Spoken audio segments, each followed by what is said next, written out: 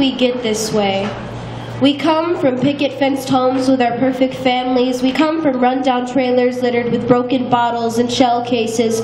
We even come from Scottsdale mansions and private boats, yet we are all bearing the same weight upon our shoulders like Sisyphus running up boulders for all eternity, with each step deeper into smolder and ash burning our feet like the black tar of Arizona streets in July. Addiction. Addiction is our weight, and it lingers in our souls like cigarette taste lingers in your mouth after a puff, puff, and another puff, like it was oxygen or the pills we took like medicine, healing our broken hearts.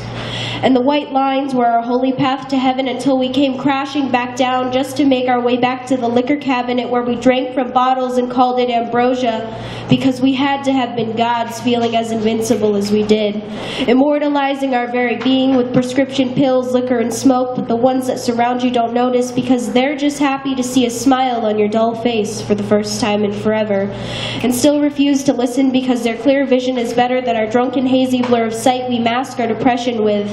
Someone once told me that an addict is like a magician, the way we can convince our brain to convince our body that these drugs are not killing us, and magicians we are, the way we throw veils over your clear vision and tell you that we're fine. You see, I've tried throwing these weights off my back time and time again, but I cannot sleep without the blissful lullaby of substance spinning in my head like a broken record.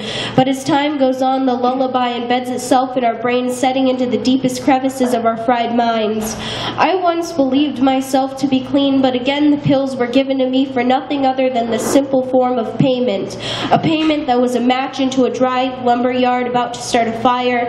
And a fire it did start, and I tried so hard to put this fire out, but I only found myself using alcohol to douse the flames, only making them bigger. I claim I want to be independent, but I find myself in a revolving door of dependence on substances I can get my hands on. I want to be sober so bad that it eats away at my thoughts just as a cigarette eats away at my life each day. I carry this weight and it gets heavier and heavier just as the question gets farther and farther.